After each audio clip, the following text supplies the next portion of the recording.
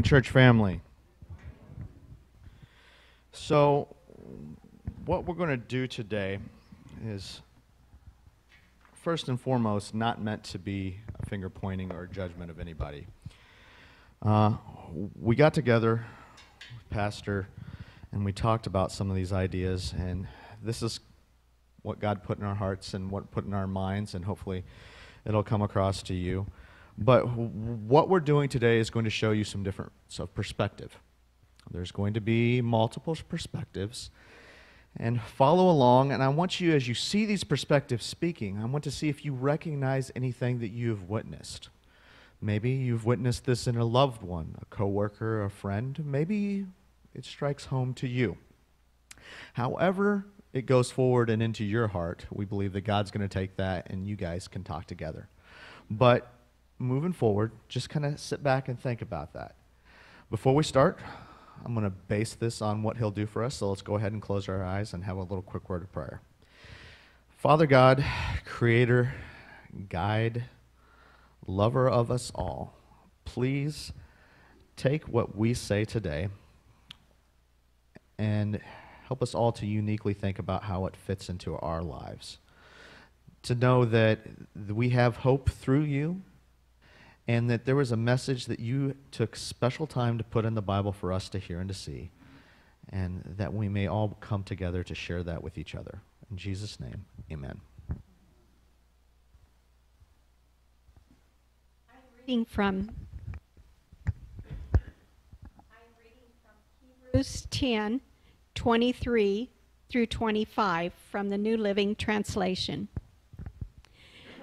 Let us hold tightly without wavering to the hope we affirm, for God can be trusted to keep his promise. Let us think of ways to motivate one another to acts of love and good works, and let us not neglect our meeting together as some people do, but encourage one another, especially now that the day of his returning is drawing near. For the next few minutes, we're going to focus on Hebrews Chapter 10, verse 23. Let us hold tightly without wavering to the hope we affirm, for God can be trusted to keep his promise. Imagine God, your Father, reaching out to invite you to hold his hand. He wants you to hold tight and cling to those promises found in Scripture. The promises of ask and you will receive, seek and you will find, knock and the door will be opened unto you. In Jeremiah 29:11, it says, "For I know the plans I have for you, says the Lord. They are plans for good and not for evil, to give you a future and a hope." A good God? Your good God is letting a lot of bad things happen right now. You've seen 2020, right? It is a complete dumpster fire. We have COVID, obviously, but then we have the actual wildfires. That's been crazy. It's just been a complete train wreck of a year. People are sick, mentally, physically, spiritually, all the sicknesses right now. And, to be honest with you, I'm getting kind of tired of doing good things. Nobody even appreciates them when I do them. Even if they notice, they don't even say anything. Right now, all I have energy for is to keep my life moving forward, and that's about all I can keep together right now. We are in the midst of a great controversy. There is a battle going on between good and evil. Let me borrow this one. We are in the midst of a great controversy. There is a battle going on between good and evil, but we have assurance that God has won the victory. God has promised us a Messiah way back in the Garden of Eden, and he kept that promise. John 3:16, "For God so loved the world, he sent his one and only Son, that whoever believes in him should not perish, but have everlasting life."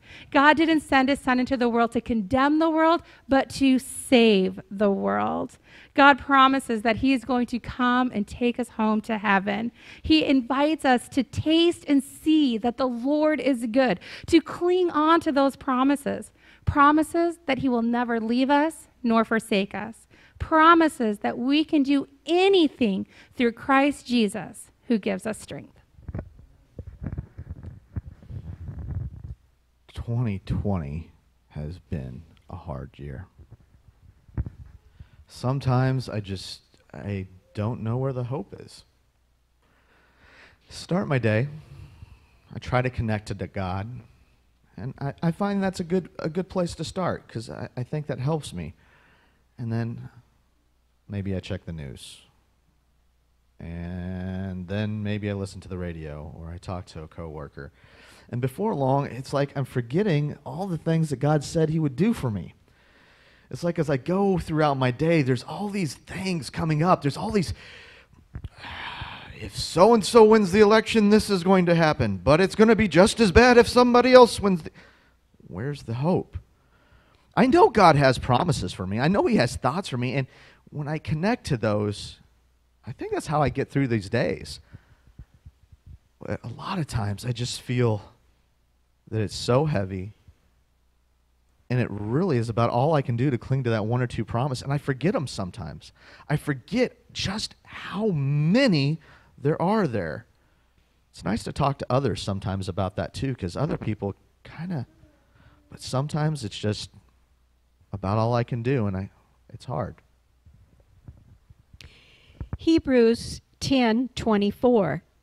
Let us think of ways to motivate one another to acts of love and good works. Acts of love and good works, they don't have to be great and grand. They can be as simple as sharing a compliment, spreading a smile, being able to throw kindness around like confetti. Maybe it's providing a meal for a family in need, or paying for the car behind you in the drive-thru. We can do small, random acts of kindness that can become contagious. When someone does something nice for you, don't you want to share that kindness and joy with others? Confetti. What a mess. Have you actually cleaned up confetti? Confetti is fun for those that throw it. But for the person, me, that's got to clean it up all the time, that is so annoying. You know, motivating others, I could barely motivate myself to make my bed, much less motivate others. I just don't have the energy for that. You know, I think somebody else, they need to make the first move. Like, when was the last time somebody helped me do something at work? You know, I've got lots of projects going on, and no one is helping me. Like, hey, can we help you with that? That doesn't happen. I'm so busy these days. I'm so busy. I'm taking care of me, and y'all just need to learn how to take care of yourselves. I don't think we need to listen to that kind of negativity. Jesus reminds us, as he summarizes the Ten Commandments, that we should love the Lord our God with all our heart, with all our soul, with all our mind, and all our strength. And the second commandment, to love your neighbor as yourself. We need to treat each other the way we want to be treated. Remember, it's better to give than to receive. How can you give of your time, of your talents, of your resources today? Sometimes it just takes one person to make a difference. You can be that person. You can bring the change by being a blessing to someone today. Motivate others? Sometimes I wish I had somebody to motivate me. What I just did with my kid when he whacked my TV with the hammer was not the kindest thing. I mean, I know it didn't hurt him or scar, but I got a little louder than I was comfortable with. How do I motivate when I can't even remember some names? It's nice to see everybody here today in church and have so many people around. What can I do to motivate? I could use some motivation. Although, you know, sometimes it's nice. I've noticed that when I do step out and help others, I kind of feel motivated more to do more of it. You know, at work sometimes I work with people that struggle. And I don't always get to talk to God, but I think sometimes it's nice to know that you've helped somebody even without talking about God, but added that into the world. because so much right now is so negative out there. I've talked to some people, some close friends that have gotten very, very opinionated when it comes to politics lately, or being asked to wear a mask. And I know everybody's got a different perspective on it, and I know people feel different ways, but sometimes it's almost mean.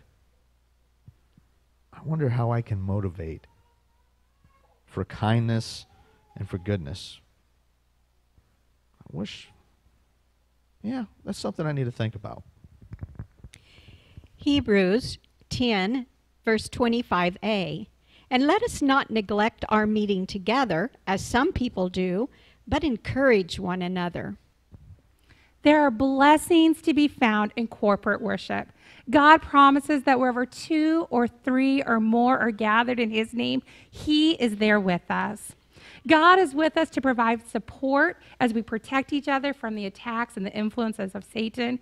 We are called to worship together. And that could be here in our sanctuary on Sabbath morning. It can be in our homes or at our schools or places of work. It could be through technology. There are so many opportunities we have to worship together. We also have opportunities to encourage one another. Maybe you've written letters to your friends or sent a text message sharing some words of encouragement, but nothing compares to that joy we experience when we come together and meet face to face. You know, after a long week, honestly, the last thing I want to do is set my alarm again to get up early, to get ready, to get the family out the door. Half of them, they don't even want to come to church with me, so I'm dragging them out the door. It's nice just to stay home, be alone, have some time to myself. I feel like that is just what I need. It's not that big a deal. I'll just scroll Instagram, and at some point there'll be a Bible verse or something encouraging that comes up, and we'll just call that worship for Sabbath and just get on with our day. It's easier, everybody's happier, it just saves so much time. I hear churches are compared to hospitals, places you can come for healing, places you can come for rejuvenation. And if you are in need of that healing, rejuvenation, encouragement, we are glad you're here worshiping with us today. But hospitals are also places for caregivers. And if you are filled today with God's Spirit and able to share that joy and love with others, we are thankful you are part of the caring part of our church, that church family providing support to one another. God is our great physician. He is our only cure for the sin problem we are facing. But we also need the support of our church family and our community to be able to prepare ourselves for what comes ahead and the trials we face in this journey of life.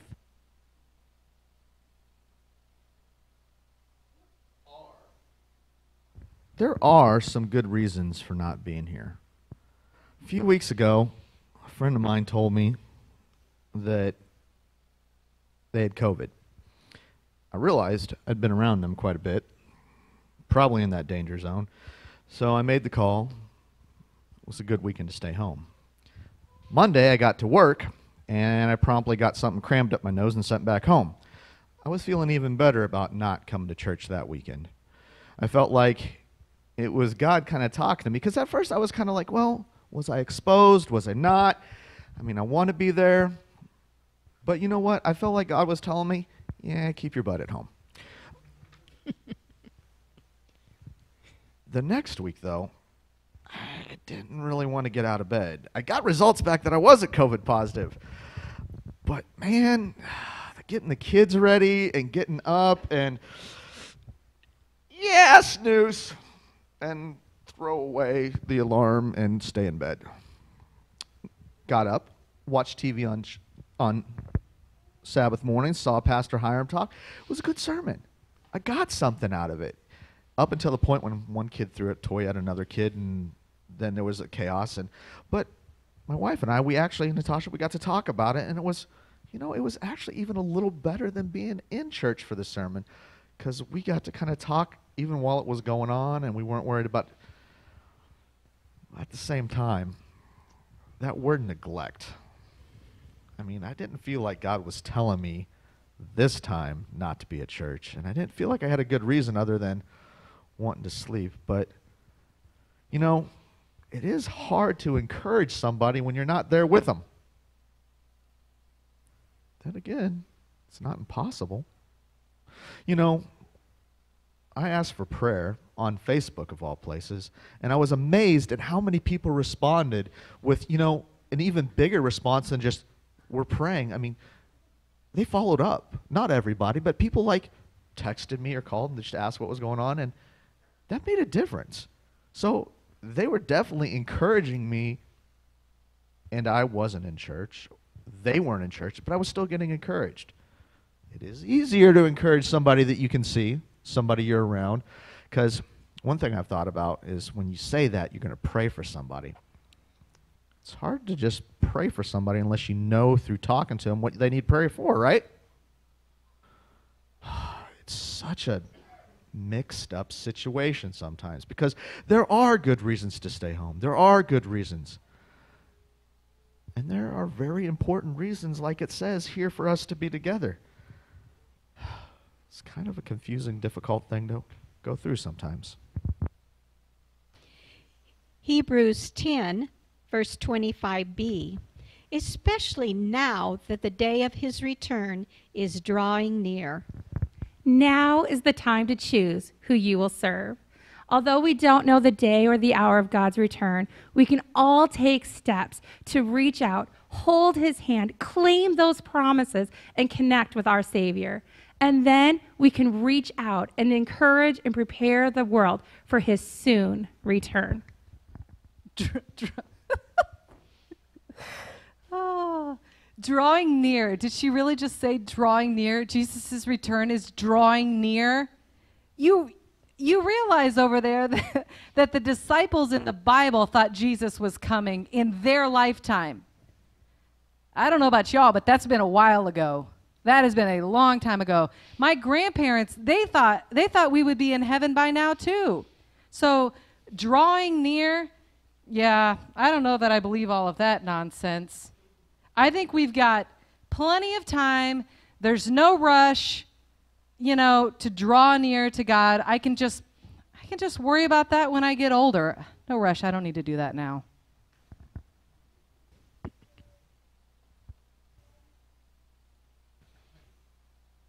Drawing near? I've been hearing that my whole life. I can think back to when my grandma, when she passed, we cleared out a storage cellar full of food that was supposed to be for the time of the end. There was a lot of stuff there. She didn't need it for that. However, though, when she finally did fall asleep, I guess the next thing she knows is it will be here. And the more I hear about stuff on the news today, it's sure starting to sound a lot like some of that stuff in the Bible where it talks about wars, rumors of wars. I don't know if I would call COVID a famine, but I would call it a plague. Well, it's a pest anyway. Man, there's just so much going on in our world right now. I mean, it doesn't seem like there's any easy, good choice anymore in a lot of things. I mean, if we look at what's going on in our country as far as politics, that's just a reflection of what's going on in other places of the world, too. It seems like there's no one thing that you can really stand on hardly anymore that you can agree with in the world that you like all of it. Things that we used to be fairly comfortable on as a country or as a people or even as our church, it's like now I like part of that, but I don't believe in all of it. God's promises still stay true. I feel like we don't talk enough about that. I'm not sure where Laodicea is in relation to time and space and stuff, but I can begin to see what it talks about in the Bible about feeling lukewarm. Because there's days where there's certain things that I feel really hot about, maybe in a bad way. And I feel a lot of times, really connected and on fire for God, and I feel like this is a good place to be. And I'm glad to be around others that believe that too. And then there's times where it seems like I lose some of that in my discussion of what's going on in the world. And things keep keep going by. I don't know. It's all kind of runs together, and then we wake up and do it again. 2 Peter 3:9. For God is not slow in keeping his promise, as some understand slowness, but is patient with you, not wanting anyone to perish, but everyone to come to repentance. God keeps his promises, not some of them, but all of them. John 14, verses 1, 2, and 3 remind us that let not your heart be troubled. Believe in God and believe also in me. In my Father's home are many mansions, and if it were not so, I would have told you. For I go and prepare a place for you. And if I go and prepare a place for you, I will come again and receive you to myself, that where I am, you may be also. So, who noticed a different perspective? Who noticed some kind of different ways of looking at the world we live in right now? What I'm going to do real quick is I'm going to have her read through again the whole thing. And I want you to reflect as you hear that and then what you've heard. And then I've got a few more things for you to think about. Hebrews 10, verses 23 to 25. Let us hold tightly without wavering to the hope we affirm, for God can be trusted to keep his promise. Let us think of ways to motivate one another to acts of love and good works. And let us not neglect our meeting together as some people do, but encourage one another, especially now that the day of his return is drawing near. All right, my first question is this. In noticing the different perspectives that were shared, do you feel that the perspective that was shared by this mixture in the middle is something that you could motivate? If a person came to you, and I will be honest, some of the things that I shared were personal. If they came to you, or maybe even if they didn't come to you, but you noticed some of those struggles, that you could encourage them, either here as we meet together as a church family, or in this time when we're not meeting together as a church family in various situations for good reasons, or maybe because. Do you feel that like you as a child of God could reach out to that perspective? When their day is heavy because of the way the world is right now, and maybe they're forgetting some of those many, many promises that God has for us, do you feel like there's something you could do that would strengthen them?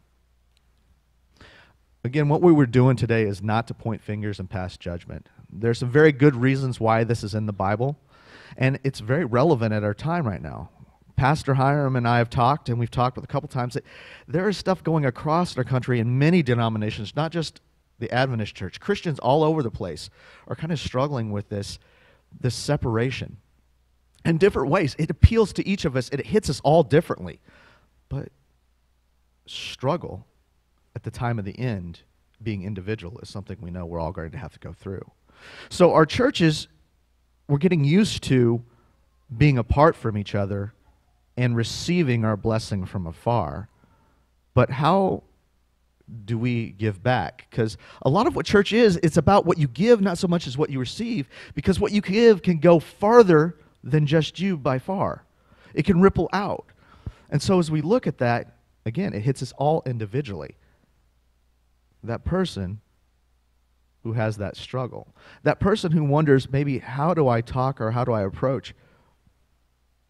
This morning, I had a medical procedure done, and my day has been a wonky day. And as I got up, one of the things that when we were meeting talking about this is Pauletta had spoken to me, and she said, you know, one of the things you can bring out is how you can pray right then with somebody out loud and not just say you'll pray for them.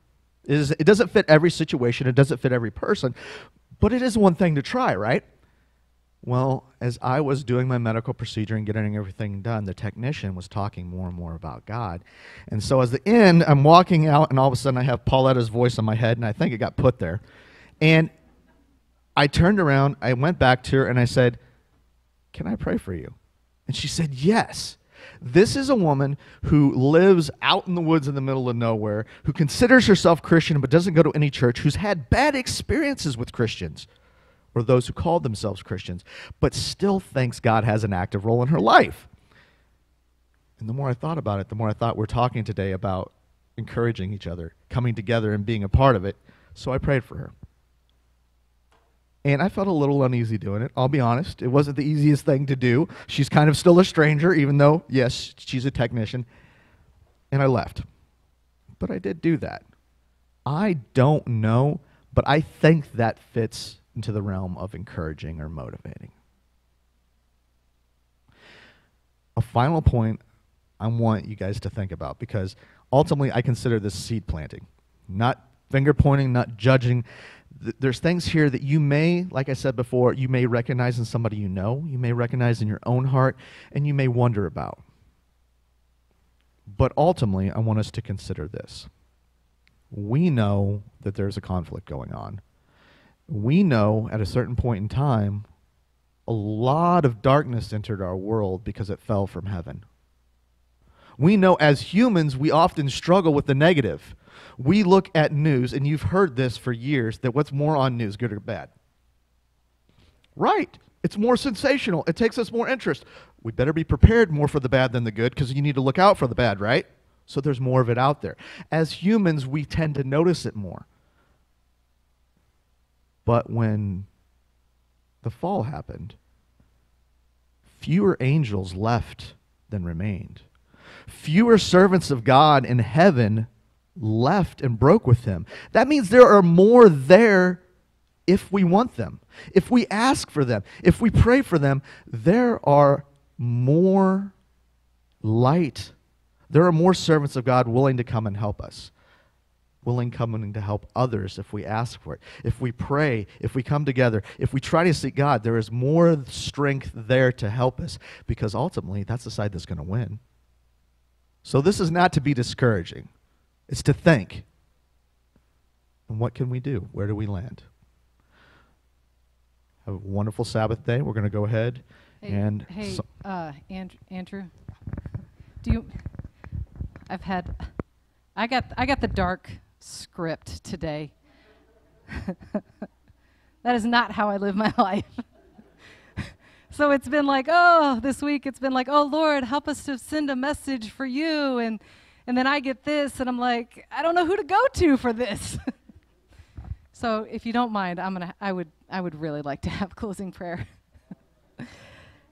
Oh, dear kind Heavenly Father, Lord, we just thank you for this Sabbath day, your day of rest that you have set aside for us. And we just thank you for the opportunity that we have taken here to meet together. Some of us are here at church, and some of us are listening live stream. We just ask that you continue to lead and guide and bless wherever we are listening or watching. We thank you for this message in Hebrews, and we just ask that as we go through this next week, for your Holy Spirit to send us good ideas of ways that we can motivate and help and encourage and be there for each other. And then the next part of that is give us the courage to act on those things that you put into our heads. Take away the dark side of all of us, and we just ask that you fill us with your light, especially this Sabbath day and as we go through this week. In Jesus' name we pray. Amen.